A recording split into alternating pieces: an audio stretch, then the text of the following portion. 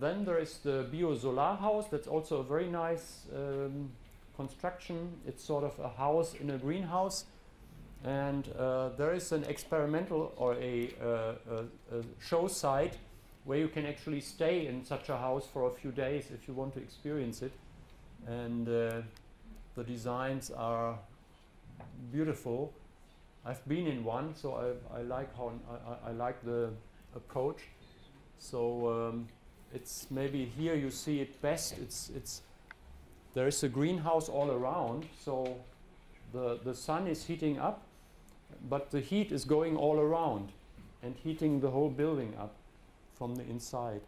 And it's a pleasant space there. So that's something where you can